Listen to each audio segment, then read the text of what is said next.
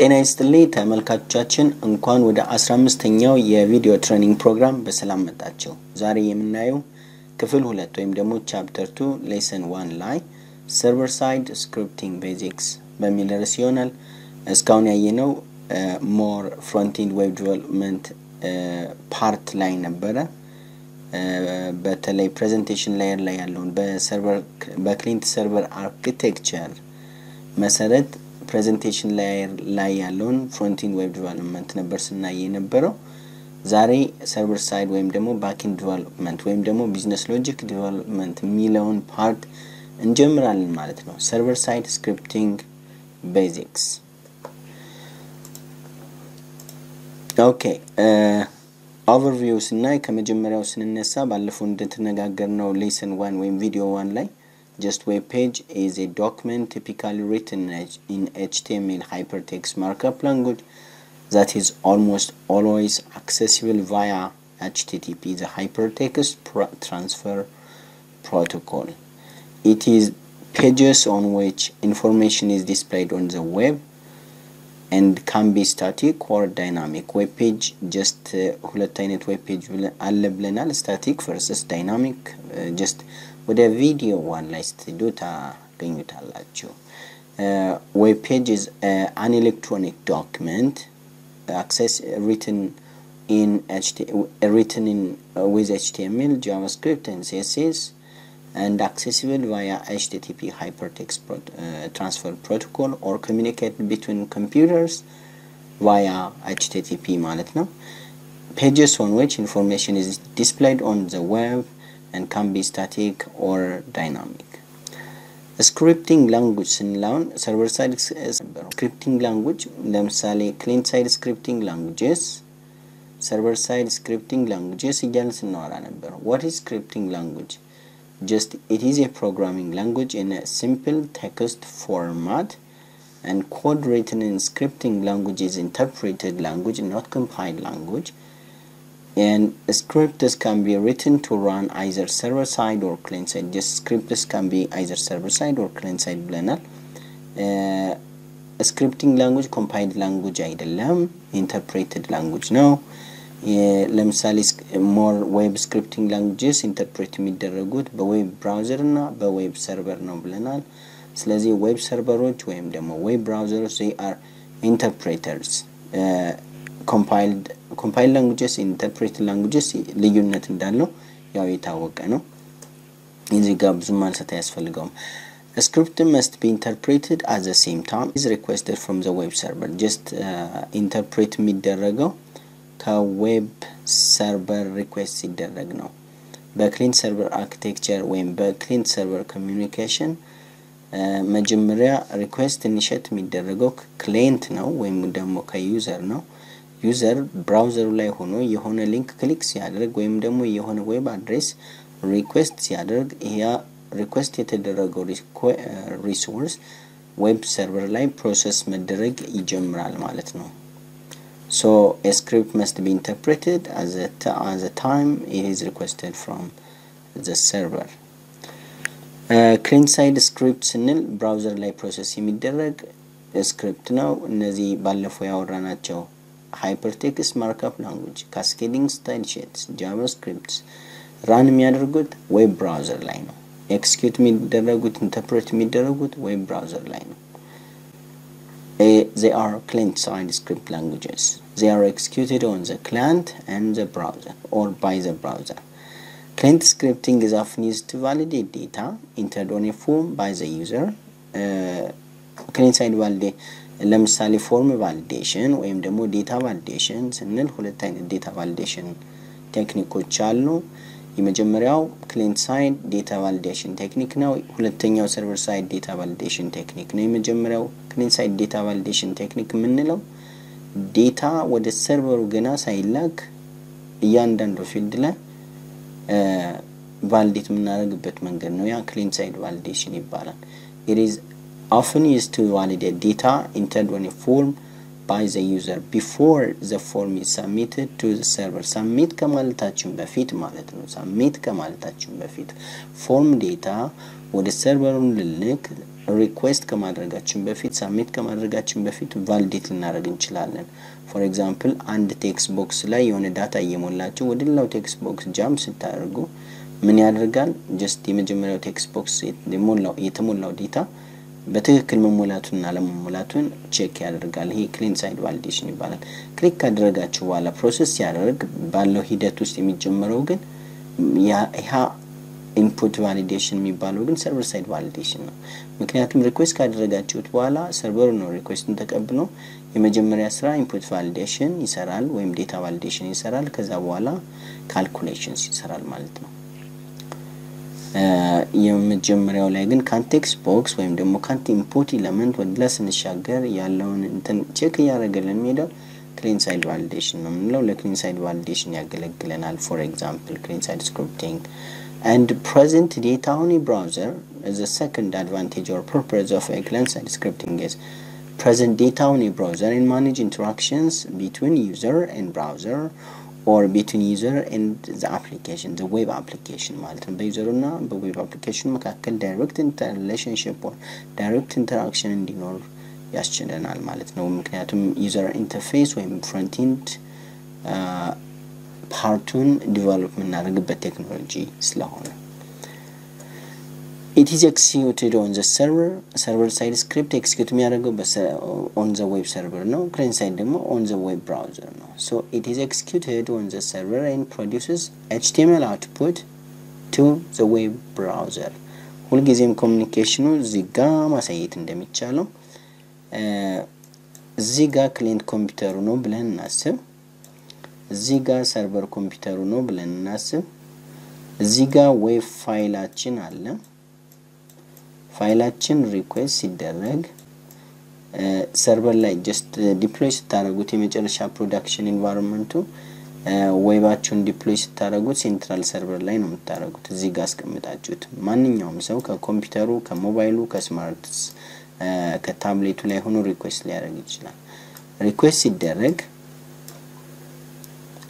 ሪኩዌስቱ እዚጋ ፕሮሰስ ይደረጋል ሰርቨሩ ሪኩዌስቱ ፕሮሰስ ይደረጋል then result to respond ይደረጋል ይሄ ኮሙኒኬሽን http ኮሙኒኬሽን ይባላል በዌብ በወርልድ ዋይድ ዌብ ኮሙኒኬሽን መሰረት ይሄ ኮሙኒኬሽን http ኮሙኒኬሽን ይባላል የሚጠቀመው የኮሙኒኬሽን ፕሮቶኮል hypertext transfer protocol ወይም ደግሞ http ስለሆነ ማለት ነው ይሄ የሚላከው ሪኩዌስት http ሪኩዌስት ይባላል ይሄ ሪስፖንድ የሚደረገው ሪስፖንስ http response ይባላል ስለዚህ http request ሲደረግ ምንድነው ዩዘር ሪኩዌስት የሚያደርገው it requests for a file requests for a resource on the web server ማለት ነው የሆነ ፋይል የሆነ ሪሶርስ ነው እየጠየቀ ያለው ስለዚህ የተጠየቀው የሪሶርስ እዚህ ጋር ፕሮሰስ ይደረጋል so for example እዚህ ጋር ያለው ሪሶርስ የተጻፈበት ስክሪፕት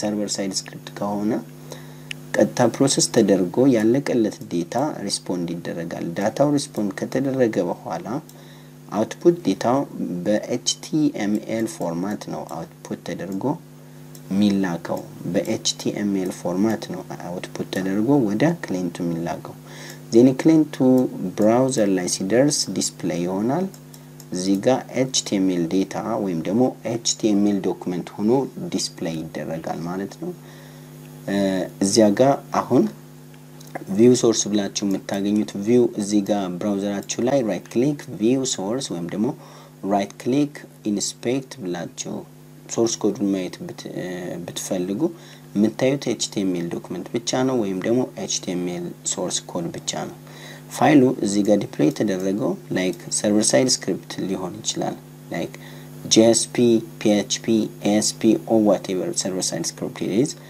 ፕሮሰስ ተደርጎ ካለቀ በኋላ ሪስፖንድ የሚደረገው HTML ሪዛልቱ ነው ማለት ነው ስለዚህ እዚህ ጋር የምታዩት HTML ሶርስ ኮድ ነው የሰርቨር ሳይድ ስክሪፕቱን ሶርስ ኮድ ማየት አትችሉም ማለት ነው በፊት ስትማሩ እንደነበረው ግን በፊት ስንማር እንደነበረው ፍሮንት ኤንድ ዲቨሎፕመንት ላይ HTML CSS and JavaScript ስንማር ፔጁ ላይ የተሰራውን አሁን ዌብ ብራውዘራችሁ ላይ ቪው ያደረጋችሁ ያለ right click view source ወይም ደግሞ right click inspect element ብትሉት source ኮዱ መጀመሪያ ከጻፋችሁት original source code ጋር exactly ተመሳሳይ ነው ምንም ነገር እንትን ሃይድ የሚደረግ ነገር የለም ምክንያቱም ፕሮሰስ የሚደረገው እዛ ዌብ ብራውዘር ላይ ነው server side script ግን ፕሮሰስ የሚደረገው እዚህ ሰርቨሩ ላይ ነው እዚህ ጋር for example web server የሚባል ሰርቨር አለ እዚህ ጋር ፕሮሰስ ተደርጎ ሪዛልቱ ብቻ ይላካል ማለት ነው that's why it is executed on the server and produces HTML output and present it on the client's machine or web browser Okay, introduction to server-side scripting. It is a web technology in which user's request is fulfilled by running a script directly on the web server and to generate dynamic web pages. More مناسبو server-side scripting, more pages and dynamic interactive ለማድረግ ነው data-driven application እንዲሆንልን ስንፈልግ ነው It is used to develop interactive websites that interface to databases or other data stores.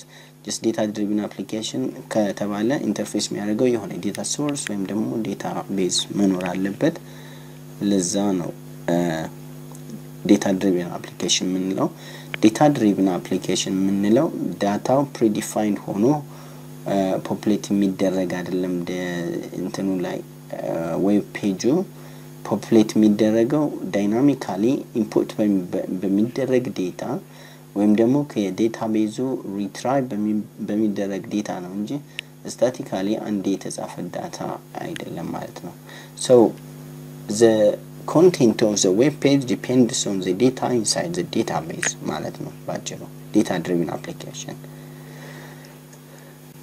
The primary advantage of server-side scripting is the ability to highly customize response based on user requirements, access rights, or queries from data stores.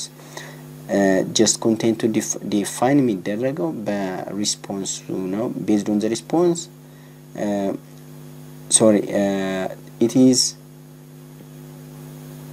It can be highly customized. Is the ability to highly customize the response based on the user requirement, access right, queries from the database.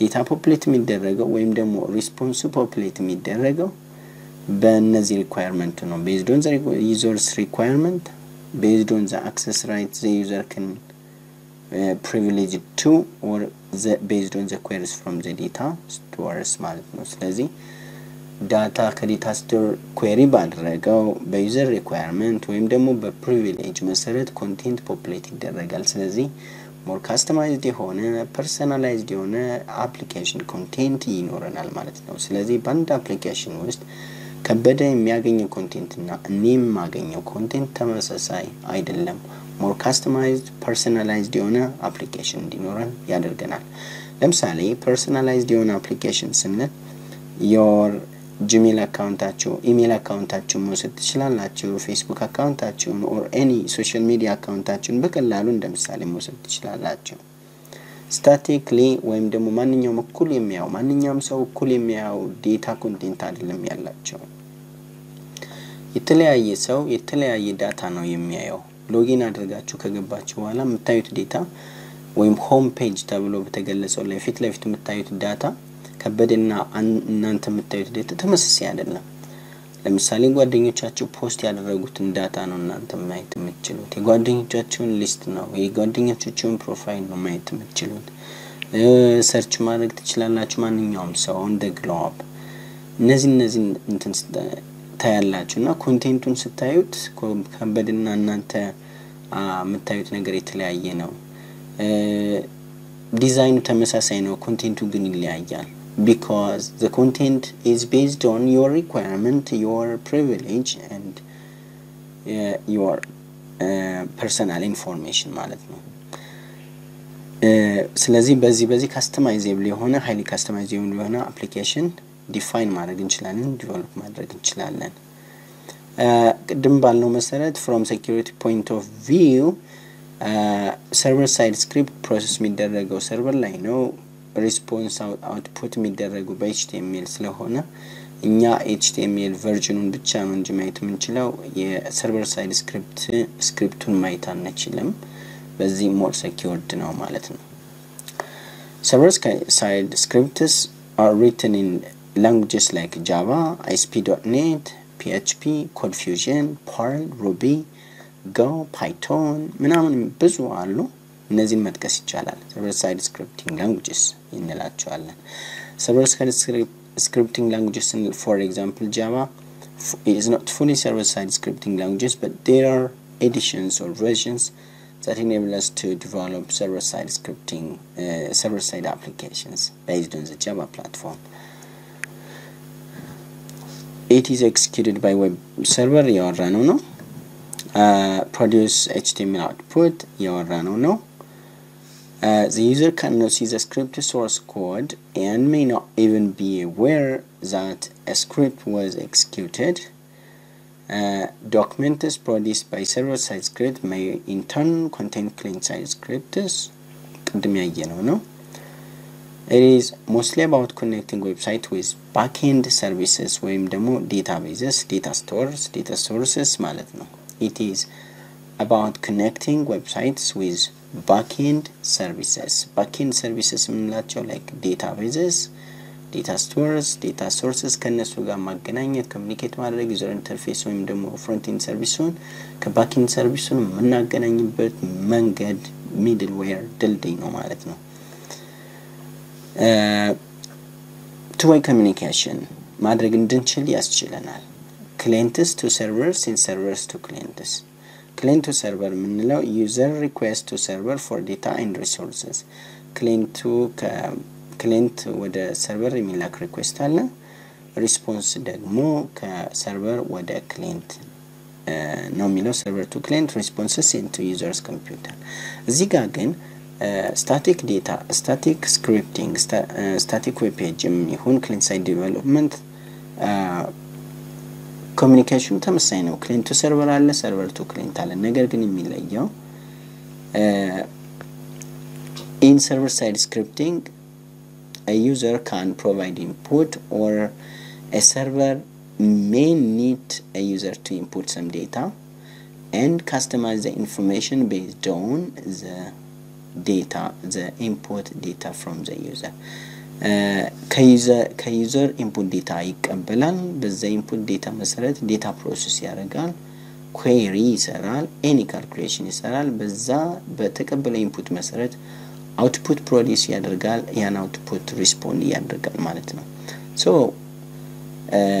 the content build የሚደረገው dynamically ነው የሚሆነው content build የሚደረገው based on the inputs by the user ነው የሚሆነው ማለት ነው ስለዚህ client to server communicate ሲደረግ client request ሲያደርግ መጀመሪያ ማሟላት ያለበት parameters or data as an input መላክ መቻል አለበት request as a request information ማለት ነው ሰርቨሩ ደግሞ respond ሲያደርግ በዛ በተሰጠው request information ወይም parameter መሰረት process አድርጎ response ይልካል ማለት ነው በዚህ መልኩ two-way communication enable ማድረግ ይቻላል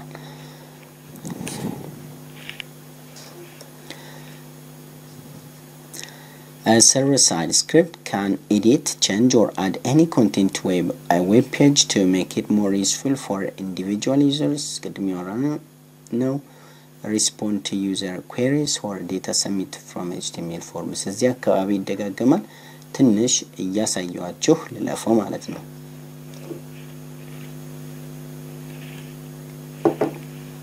Okay.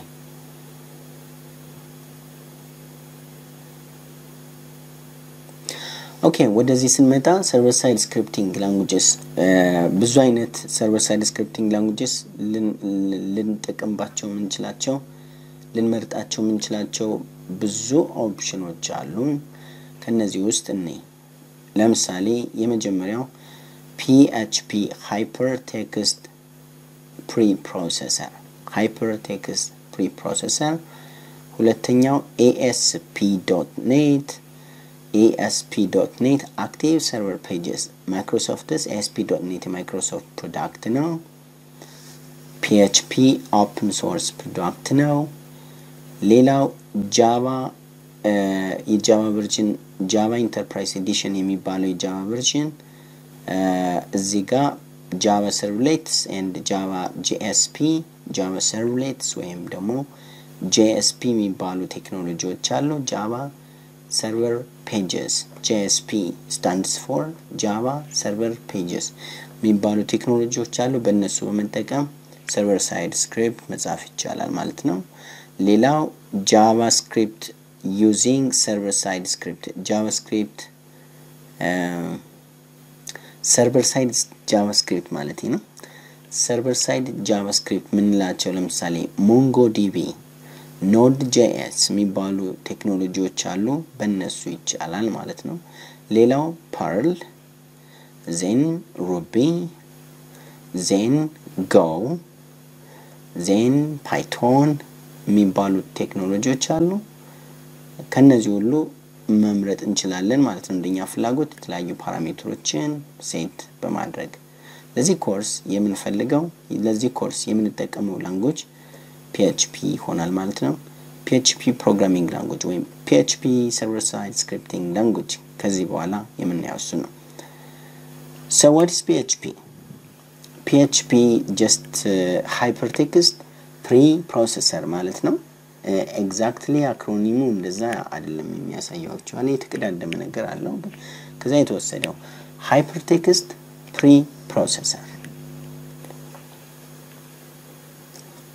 preprocessor ስንል ቅድም ካወራነው ጋር ይመሳሰላል a script run on the web server not on the user's computer preprocess ተደርጎ output ወደ ብራውዘራችን ሪስፖንድ ይደረግልናል ማለት ነው it works with many databases አሁን just server side scriptoች ኢንተርፌስ የሚያደርጉት ከሆነ ዳታ ሶርስ ወይም ደግሞ ዳታቤዝ ነው ብለናል ስለዚህ ስለ ስክሪፕቲንግ ስለ server side script ስናወራ ዋናው የምናወራው ነገር ምን አይነት ዳታቤዝ ላይ ኢንተርፌስ ያደርጋሉ ምን አይነት ዳታቤዝ ማኔጅመንት ሲስተም ይጠቀማሉ ምን አይነት ዳታ ሶርሶችን መጠቀም ይችላሉ ኢንተርፌስ ማድረግ ይችላሉ የሚለው ነው it works with many databases PHP ለምሳሌ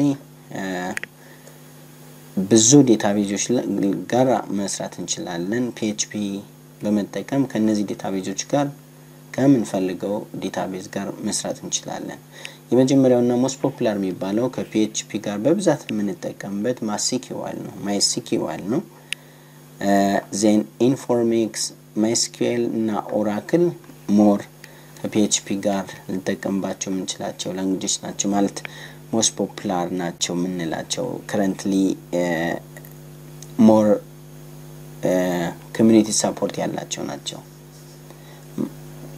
MySQL Informix Oracle Sybase Solid PostgreSQL Generic ODBC Open Database Connectivity ማለት ነው Microsoft SQL Server እነዚህን ሁሉ መጠቀም ይችላል ማለት ነው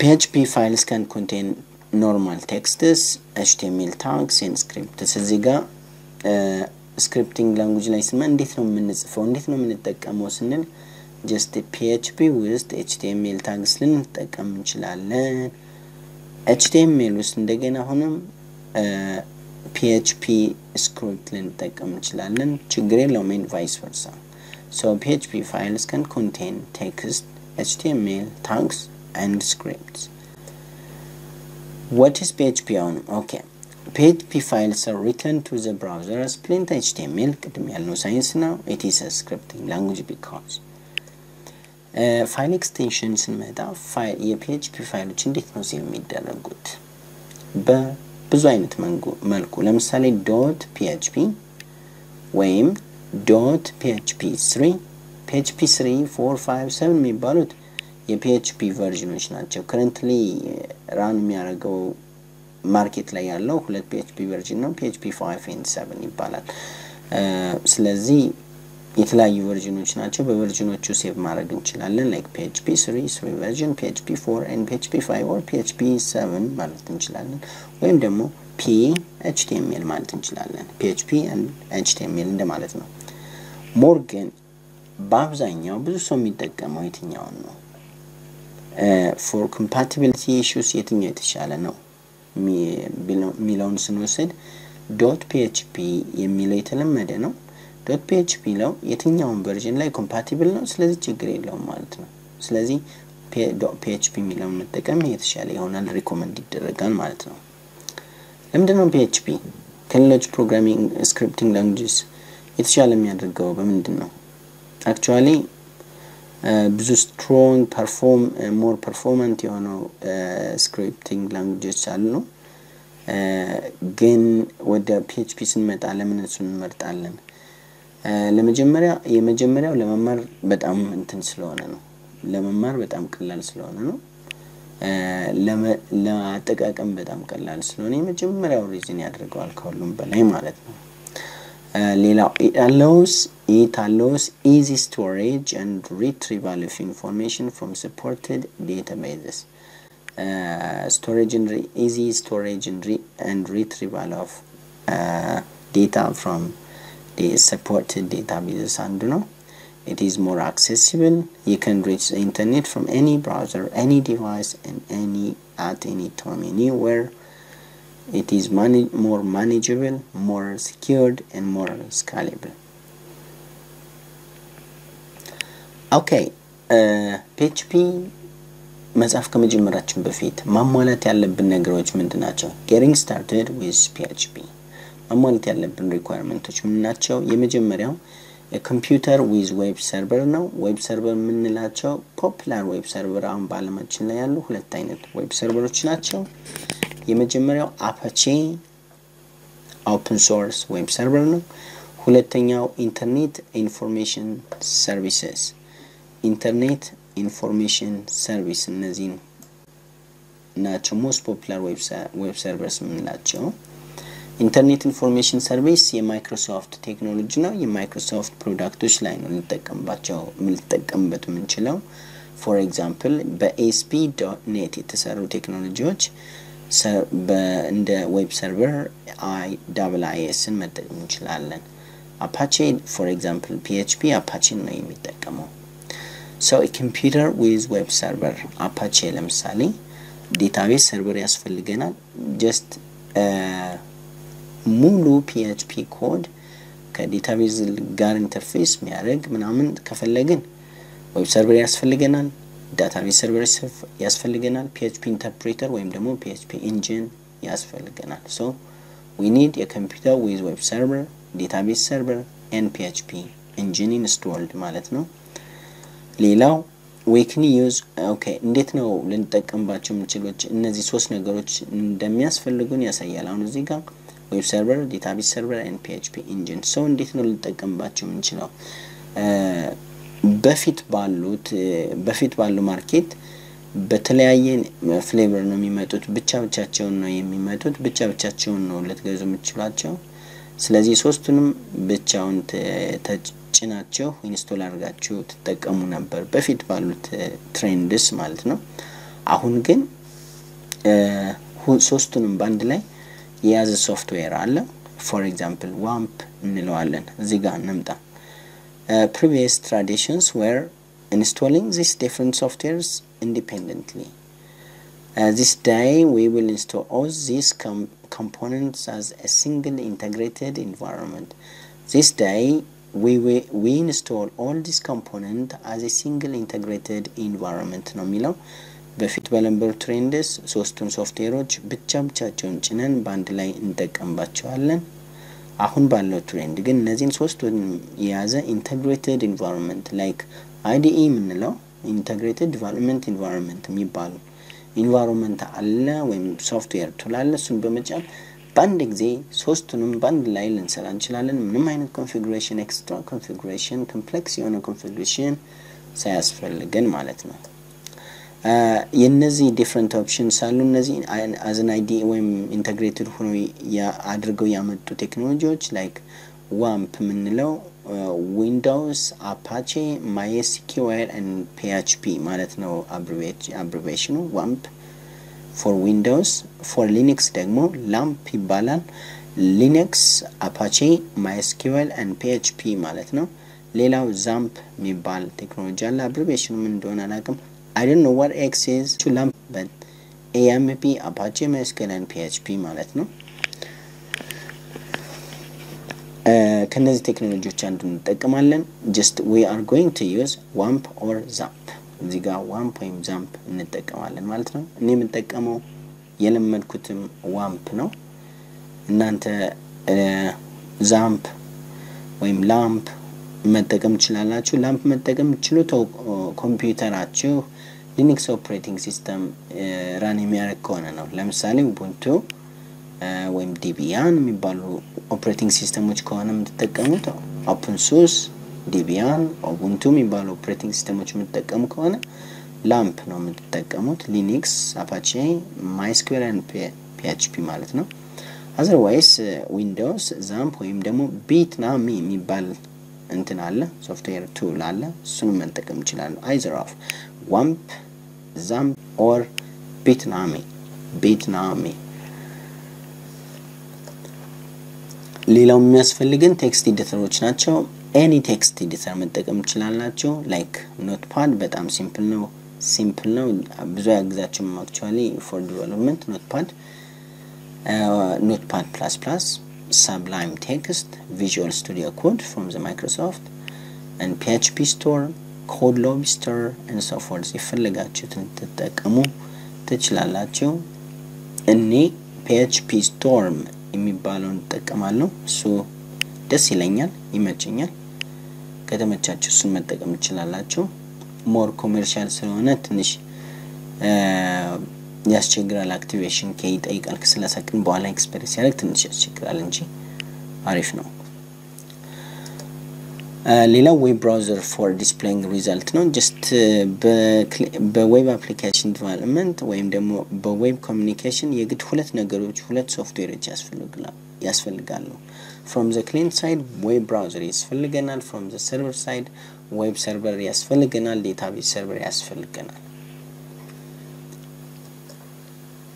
ኦኬ እስካሁን ለነበረን ጊዜ እናመሰግናለን እዚህ ጋር ይብቃን በሚቀጥለው ቪዲዮ እንቀጥላለን በሚቀጥለው ቪዲዮ እስከምንገናኝ አብራችሁን ስለቆያችሁ እናመሰግናለን መልካም ጊዜ አትጥፉ ደህና ሁኑ ቻው see you